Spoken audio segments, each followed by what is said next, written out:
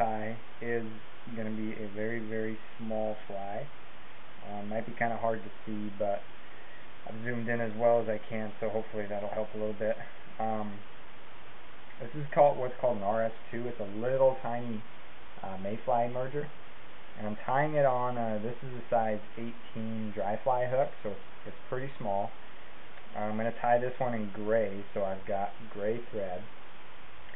We'll just go, it's a pretty simple fly, it's just small, and so you really have to be particular how you tie it. We're going to start off by tying our thread down, and you have to do something kind of tricky when you tie your thread down.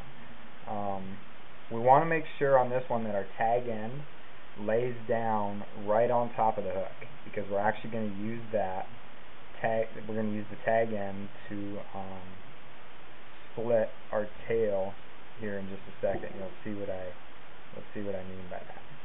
Okay, so I'm going to tie it back. I'm not going to tie off, or I'm not going to cut off the tag end just yet.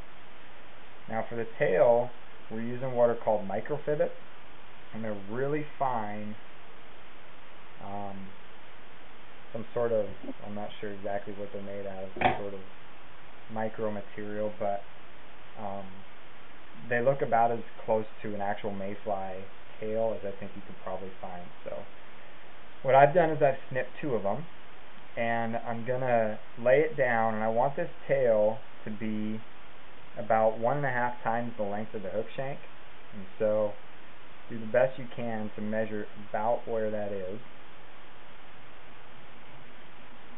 And I'm actually going to move my thread up to the middle of the hook when I tie this down. Okay, so do the best that you can to measure the length. And you can make the first couple wraps, and if you need to adjust it, you just grab a hold of them, and I think mine are just a little bit long, so I'm going to pull them in just a tiny bit. And keep wrapping backwards.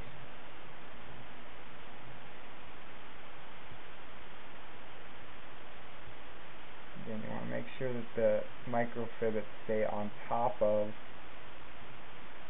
the hook.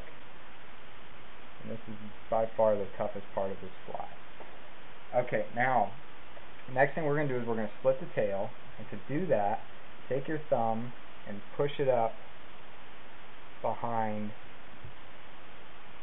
the microfibbits, and that should kind of split them. And then take your thread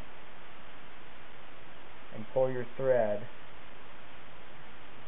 up through the middle of the tail, and then tie that down. We can go ahead and trim that off now.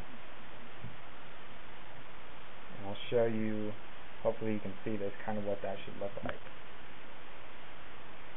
There is our tail.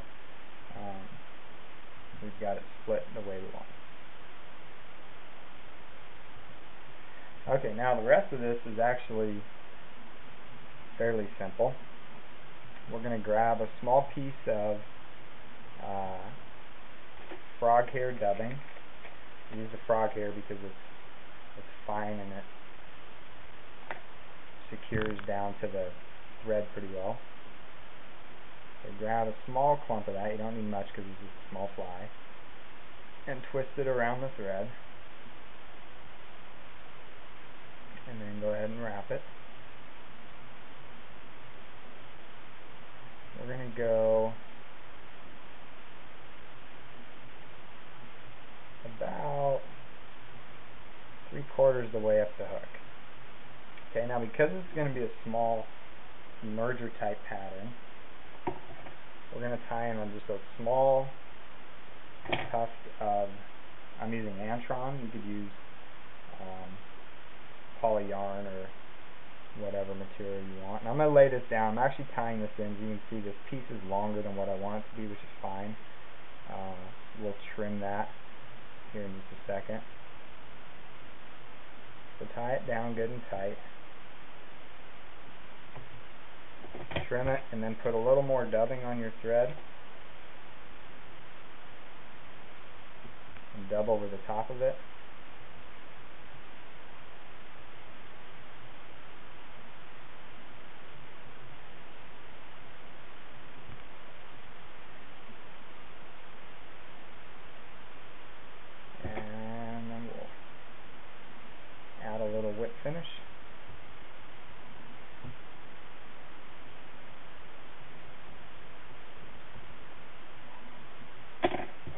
trim that off.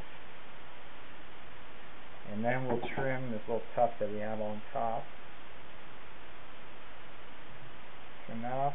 And that there is a simple little RS-2 mayfly emerger. It's great if you fish this.